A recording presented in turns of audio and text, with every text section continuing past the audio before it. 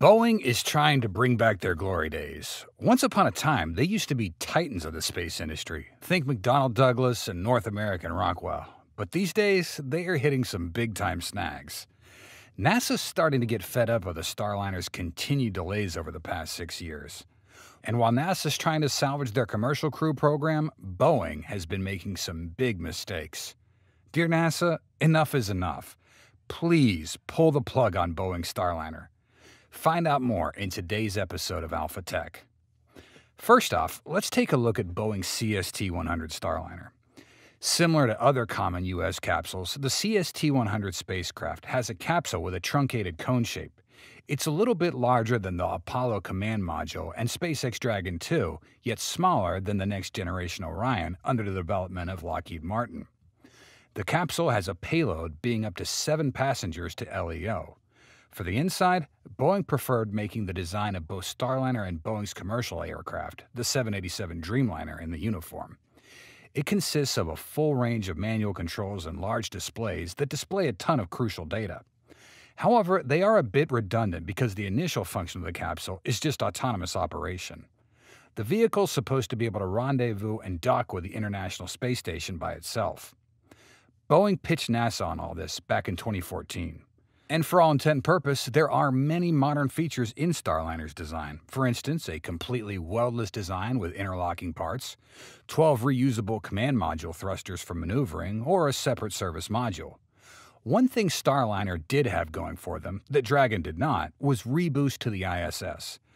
Boeing Starliner can perform altitude boost by robust aft-orienting thrusters in the service modules. And reboost plays a main role in the capability of independent access to the ISS for NASA. Without it, NASA would be in a weak spot with Russia looming in the background. With that in mind, NASA also stated that SpaceX was working on potential modifications to Dragon concerning capabilities of station reboost to Crew Dragon to sharpen its competitive edge. With 13,000 kilograms of launch mass, Starliner sticks out with its modern features and pretty large crew capacity. And while that looks good on paper, the reality is starkly different. If NASA's endgame is to combine SpaceX's Crew Dragon and Boeing's Starliner to realize their dreams of space exploration, they're in for a disappointment. It's safe to say that Crew Dragon is the fire extinguisher of NASA's money-burning woes caused by Starliner over the last 6 years. And the taxpayers start wondering whether the whole executive team over at Boeing just wants to milk as much money out of the project as possible. Let's take a look at how many failures the Boeing teams made with Starliner. First, in July 2018, an incident related to the leaking hypergolic propellant from the spacecraft happened while Boeing Starliner was undergoing tests in its abort systems. Before the first orbital test flight this year, Starliner flew once during the pad abort test in November 2019. Everything had gone according to plan until when the main parachutes deployed, only 2 rather than all 3 emerged from the capsule as it descended to the desert floor. The issue was still within the safety requirements of the system, according to NASA, but several years later, it turned out to be a big deal for both parties. 1 month later, in the first orbital flight test, they dropped the ball again, not with the parachutes though. This time, they went to the wrong orbit. Specifically, it failed the capabilities and safety checks when its autonomous flight control system misfired shortly after launch, then drove the CST-100 to the wrong orbit instead of taking it to the ISS.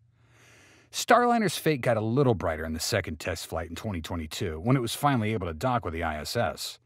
This had us thinking they might be able to take it to the next stage, the last planned test flight called the crewed flight test. The public once more hoped their tax dollars were actually paying for something useful.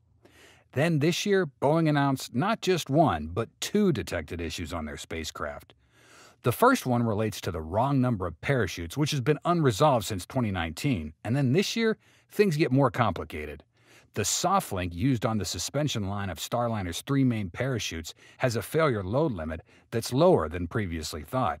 It means those links aren't able to handle the load of Starliner if one chute fails, and that's a deal breaker for NASA. The second one gets even more serious. The P213 glass cloth tape that covers the wiring harnesses throughout the Starliner's capsule are too flammable, which can cause major fire problems throughout the entire ship. It's safe to say that after 6 years, NASA and the taxpayers are running out of patience. SpaceX's Crew Dragon has been delivering cargo to and from the ISS since 2012, and during the time between 2020 and now, SpaceX has done 6 crew missions to the ISS, whereas Boeing Starliner has done only 1 successful flight test, and that was after multiple delays. And then last month, they opted to bail on their next test indefinitely. And this wasn't a good look for NASA, who, under public pressure, finally decided to do a deep dive into the technical issues with the spacecraft on May 25th. Patricia Sanders, chair of a NASA safety panel, declared, "Given the number of remaining challenges to certification of Starliner, we strongly encourage NASA to step back and take a measured look at the remaining body of work with respect to flying CFT." This actually should have happened several years ago, because as you may notice, for over half a decade, 6 years to be exact, NASA, an agency funded by taxpayers, has invested more than $500 million on basically nothing. Now, a lot of folks see Starliner as a tax-siphoning project rather than a worthwhile investment, so NASA might need to put other options on the table. It's not an exaggeration to call this project of Boeing a tax waster. Let's look at the initial expenditure that NASA spent for the development of Boeing. $4.2 billion in their 2014 contracts, which is way more than the $2.6 billion SpaceX got at the same time. According to a recent report by NASA's OIG, a Starliner seat cost NASA $90 million, which is $55 million more than on a SpaceX Crew Dragon, or even what NASA pays Roscosmos for Soyuz seats. After crunching the numbers, it's a safe bet that NASA would save a lot of its annual allocation if they just focus on only one company. And right now, SpaceX looks like the best candidate, but NASA still wants to keep 2 options available. Why do they want to do that? Well, the reason's pretty simple. Collaborating with Boeing through the commercial crew programs comes from the fear of the monopoly of just one company. Historical economics tell us that a monopoly plays a crucial role on the market as a whole. It means you have a complete dependency on just one supplier, no matter how well it is. And if something goes wrong, you have no backup. Basically, you're locked into a situation where you may end up paying a lot of money that you don't have because there's no one else competing in the business. That might be what has kept NASA waiting for Boeing to fix Starliner for so long. So, should NASA bail on this and pull the plug on Boeing Starliner? The answer, yes, might be advocated by the majority of people on social media, based on calculations about how much money it's going to take to fix the ongoing mistakes of Starliner, and if that'll even improve anything. Replacing all that P213 cloth tape that's around the entire vehicle is just one example. In the case of fearing the dark monopolistic scenario we just broke down for you, there's still a lot of brighter candidates out there for NASA, especially in the dynamic competitive market we're currently living in. Dream Chaser's a perfect example. No one wants to miss out on that golden opportunity. Boeing has hit rock bottom. In less than a year, Boeing's reported expenses of $257 million for the astronaut spacecraft program Starliner. The shock brings the total program cost overrun to $1.4 billion, while the delays continue to persist. This massive figure is a financial disaster in the commercial aerospace industry, standing in stark contrast to SpaceX's Dragon, its competitor. Why is there such a cost overrun, and what's Elon's reaction about this? With that said, is Starliner ever going to get off the ground? Boeing, a prominent name in the aerospace industry, has been working to launch its Starliner spacecraft for several years now. Unfortunately, the journey's been riddled with persistent technical and engineering challenges, resulting in continuous delays for their inaugural crewed mission. These setbacks have become a recurring theme in the development of Starliner, forming a pattern of interruptions that have plagued the spacecraft's progress. The ambitious project has proven to be both challenging and financially demanding for Boeing, making the successful launch of Starliner's first crewed missions an elusive goal. Even more embarrassingly, on July 25th, as part of its quarterly earnings update, Boeing announced that the Starliner program incurred a loss of $257 million. This brings their total losses in the Starliner program to over $1 billion. Since 2014, NASA awarded Boeing a nearly $5 billion fixed-price contract to develop Starliner, while SpaceX received $2.5 billion for a similarly capable spacecraft. At the time, Elon jokingly remarked that he should have made his bid more. In stark contrast to the cost-effectiveness and reusability of SpaceX's Dragon spacecraft, Starliner's proven to be a significant financial burden for Boeing. The company's total charges for this project amount to almost $1.5 billion, as reported in its most recent annual and quarterly filings. Additionally, the program's experienced losses nearly every year, with figures ranging anywhere from $57 million back in 2018 to $489 million in 2019. The recent announcement of the indefinite delay of the Starliner launch and the discovery of new issues with the spacecraft have contributed to further escalating the overrun costs. The aerospace giant blamed the impacts of the previously announced launch delay that both Boeing and NASA disclosed on June 1st for the colossal loss. This loss was the primary contributor to a $527 million deficit reported for its Defense, Space, and Security business unit in the quarter. Frankly, Starliner's seen little development. Instead, it's been characterized by these massive expenses. I wonder if they'll ever use this money wisely, or if they've done anything worthwhile with such a massive amount of cash.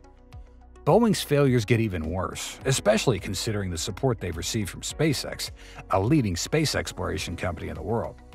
Elon, who leads his own space exploration company, SpaceX, has provided his service in bringing Boeing Starliner closer to the stars. SpaceX provided its knowledge of crewed parachute systems to Boeing's, and we're happy to be helpful in any other ways, Musk said. Designing parachutes for orbital crewed spacecraft is much harder than it may seem, was a major challenge for SpaceX. Anyhow, Boeing should be grateful for this, as SpaceX possesses extensive experience with their parachute system, which was indeed a genuinely challenging issue that took them quite a while to resolve. The path's been laid out for Starliner, though, and everything depends on Boeing's engineers, as they have to find a way to rescue themselves from the complex technical situations they've created. In an earnings call, David Calhoun, the president and CEO of Boeing, stated, "On Starliner, we're in lockstep with our customer. We prioritize safety, and we're taking whatever time's required. We're confident in that the team and committed to getting it right." However, he didn't provide any further details on the efforts being made or an estimate of the time needed. Honestly, it just seems like another excuse for their potential technical limitations. Throughout this spring, NASA and Boeing have been working towards a spacecraft launch that's scheduled for July. However, at the beginning of June, two significant issues emerged with Starliner. One involved soft links in the lines connecting the Starliner capsule to its parachutes, and the other problem pertained to a flammable P213 glass cloth tape found inside the spacecraft. Their program was considered on track when, during a remote workshop this week, NASA officials provided the first crucial update on Starliner since they began addressing the problems. NASA's Commercial Crew Program Manager revealed that the Starliner program had stepped back to thoroughly review all aspects of flight preparation, including crewed missions, following a recommendation from NASA's Aerospace Safety Advisory Panel just before the recent incidents. Identifying these two serious issues so close to the spaceflight prompted NASA to conduct a more comprehensive evaluation of Starliner, attempting to determine if there's any other hidden issues within the spacecraft. On the NASA side, we really stepped back and looked at all aspects of flight preparation, Stitch said. This presents an immense challenge for Boeing, and they need time to finalize their plan. Also during the conference, Stitch revealed that NASA and Boeing immediately set to work on the solution. Collaborating with the parachute supplier Airborne, they addressed the issue with the soft links. The engineering teams identified a new type of connecting hardware that met NASA's safety requirements. It appears that these new soft links haven't been tested on site, and therefore the necessary level of testing for certification hasn't yet been determined. Besides, Boeing technicians also removed panels from the inside of the Starliner spacecraft to address the flammable tape. This glass cloth tape was wrapped around the spacecraft's wire harness to protect them from friction during flight. NASA and Boeing have identified a non-flammable replacement for the tape, ensuring further safety enhancements for the spacecraft. "We've been able to remove a lot of that tape, and that work's progressing really well," Stitch said. He mentioned that about 3 pounds of tape have been removed from the Starliner so far. So, when will Starliner actually fly? The timeline for Boeing's Starliner spacecraft launch remains uncertain, according to the agency's program manager for Commercial Crew, Steve Stitch. During a media teleconference discussing SpaceX's forthcoming Crew 7 missions on Crew Dragon, Vollmer stated that they're not prepared to discuss a concrete launch opportunity for Starliner yet. He emphasized that they'll first address the technical issues before determining a suitable launch target in collaboration with the Boeing team. Given the ongoing delays and the lack of a definite launch schedule, it's now possible that Starliner's launch on an Atlas V rocket carrying NASA astronauts Suni Williams and Butch Wilmore on a test flight to the ISS might slip into next year. When NASA initially selected Boeing and SpaceX to provide crew transportation services to the space station 9 years ago, Boeing was expected to deliver first for NASA. However, SpaceX has already completed 6 operational missions and is about to launch its 7th for NASA next month. NASA's already announced that SpaceX will conduct its Crew 8 mission for them in February or March of the following year. With the continuous uncertainty surrounding Starliner's launch, it's conceivable that SpaceX's Crew 9 mission may even fly before Boeing's first operational mission, Starliner 1. Despite these challenges, NASA remains committed to resolving the technical issues with Starliner and moving forward with its ambitious crewed missions to the ISS. You see the same problem with the SLS, the Space Launch System, of which Boeing's one of the manufacturers, which, assuming it ever gets off the ground, is a beast of a rocket that simply isn't worth the price of admission. SpaceX is putting up spacecraft at a blistering rate and reusing launchers again and again. The SLS is years late, going to cost $2 billion a launch, and plus the development costs. It's plagued by technical issues and throws away extremely valuable and potentially reusable components, like the recycled space shuttle engines. Frankly, it's just a ridiculous rocket. Basically, recycled space shuttle components are only vastly more expensive and completely disposable. It can lift a lot of mass, assuming it gets off the ground successfully. It's already 6 years late, and over $27 billion has been spent developing it. In conclusion, the development of Starliner has proven to be a complex and costly endeavor for Boeing. The company now has to grapple with the financial implications of these setbacks and work diligently to rectify the identified issues. As Boeing navigates through these difficult times, the global aerospace industry will be watching closely, waiting for the next chapter in the Starliner's journey. That's it for today's episode. Hope you enjoyed it and learned something new, and please let us know what you think in the comments below, because your feedback's very important to us and helps us make better videos for you to watch. Thank you for watching, and we'll see you next time. Goodbye.